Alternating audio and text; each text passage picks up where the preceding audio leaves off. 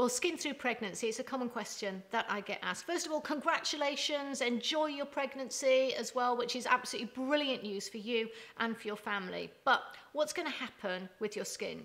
Well, you could sail through pregnancy. Your skin could be fantastic. You could have no problems. But if I give you a couple of ideas just so that you're prepared, during pregnancy and for 2 years after pregnancy, because that's how long it takes for your hormones to get back in balance again, those hormones could affect your skin.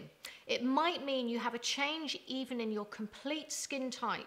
So you might have been normal, but you suddenly could go oily or spotty. Or you might have been oily, spotty, and you suddenly go normal and have fantastic looking skin. The most important thing is not to do anything drastic, because your skin is being controlled by your hormones, and your hormones that are changing are completely natural and healthy for the baby.